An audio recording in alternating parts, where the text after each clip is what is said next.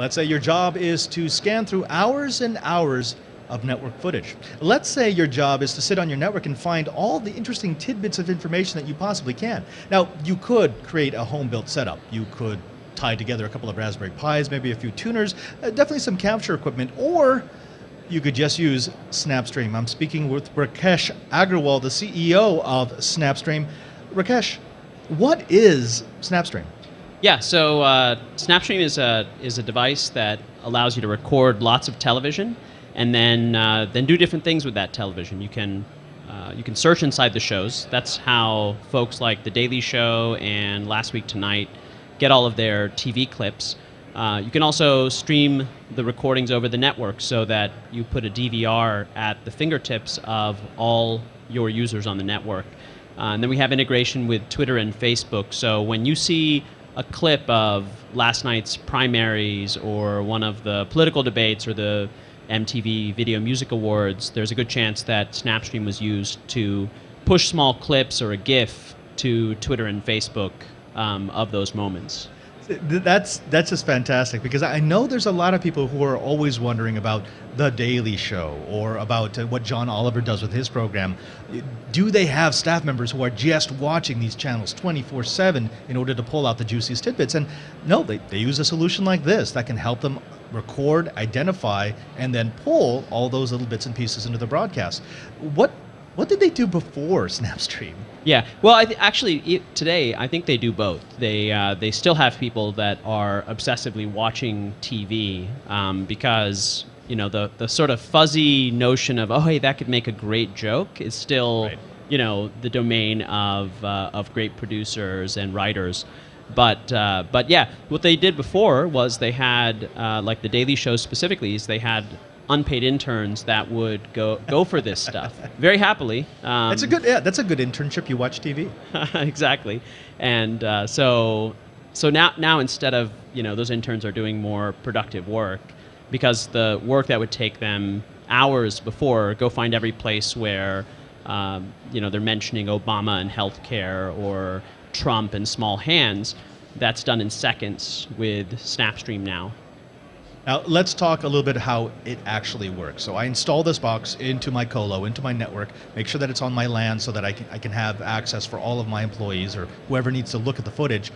But how do I configure it? What are the things that I would need in my building in order to make SnapStream work properly?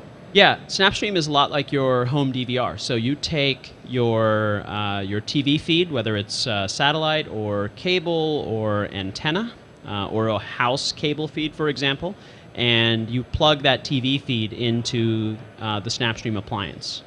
That's a box that can record up to 10 television shows at a time, and so it's like a DVR on steroids.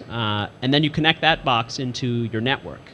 The SnapStream server itself sits inside of a closet somewhere or a data center inside your building, and you use it from within any web browser on your desktop, Mac or PC. One of the things we're showing here at NAB is native support for the iPad. And then from that client, you have a program guide, you tell it what to record. Unlike your home DVR, we have options to record a channel 24/7. So you could record CNN all the time, forever, into perpetuity. And do that for 10 different channels. We have an in-house test system where we're recording 30 channels of TV. Our largest customer probably records 100 channels of broadcast television concurrently. So, and then, once the shows are recorded, or even while they're being recorded, you can tweet moments you can tweet moments as a GIF or as a screenshot. You can add meme text to the screenshots. You can upload native videos to Twitter and to Facebook, and then we have search capabilities. You can say, show me all the mentions of Trump small hands, and it will instantly go find all those. Or you can, we're really deep in search. We have a team member who has a PhD in computer science and specializes in something called NLP, natural language programming, and so it's language algorithms. So he does things to clean up the closed captioning, because closed captioning is not always great. Is it pulling that search off of the closed captioning, or is it actually recognizing speech and turning it into text? No, the closed captioning is the basis Okay. for our search. It's a combination, but closed captioning is like the bulk of what we're searching. We also search over the metadata about the shows, which is data that we license. It's the data that comprises the program guide, but primarily we're searching over closed captioning. So it is a DVR on steroids, but it's also not, because my DVR doesn't have the ability to have me say, show me 15 clips that have this phrase in it, or show me 20 clips that deal with a Washington, D.C. story. I think that's the key to making SnapStream actually useful. Yeah, exactly. Yeah, it's definitely beyond what your DVR can do. The integration with Twitter and Facebook, same thing. It's beyond what a DVR can do. In a lot of ways, what we do as a company broadly, the social integration, the ability to stream video, TV over the network, we do things that consumer DVRs don't do, so that businesses and organizations who rely on television in one way or the other can leverage television for whatever their mission is. Right. How many users can stream at the same time? So let's say I start getting programming on my SnapStream. 400 people, 200 people, 12 people? Yeah. So actually, that is a great question, because we're pushing into schools where you'll have a school district that has 5,000 classrooms or 10,000 classrooms, 100 schools, 50 classrooms per school, and they want to be able to push television to all of those teachers. So theoretically, you could have, 5,000 people push play at the same time. And so that actually is our limit right now, is about 5,000 concurrent playback sessions streamed over, and we're pushing that limit specifically for this new thing called SnapStream EDU. The DVR product, which we have at all these TV shows and government organizations, the limit on that generally is about 100 concurrent playback sessions. But it's not an easy question to answer, because it depends on the network bandwidth within that organization, and it depends on exactly what quality that they're recording things at. But as you know, you can't take for granted video streaming inside of an organization, because it can be a challenging problem. Right. Now, I have to ask this. Is there a strategy in case someone at a broadcasting association comes to you and says, wait a minute, it sounds an awful lot like rebroadcasting? Because I understand the use case in an organization that does something like The Daily Show, or something like This Week, Next Week, or whatever it was with John Oliver. Last Week Tonight. Last Week Tonight, thank you.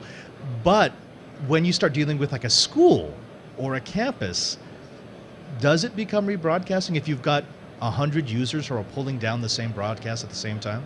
Yeah. So first of all, most of our customers are using SnapStream in the context of fair use. Right. There's a well-established set of laws, and the model that we have with SnapStream is a lot like a VCR, and that mode of use has been tried all the way up to the Supreme Court. There was a old case, MPAA versus Sony Betamax, and so I think that whole model is well covered.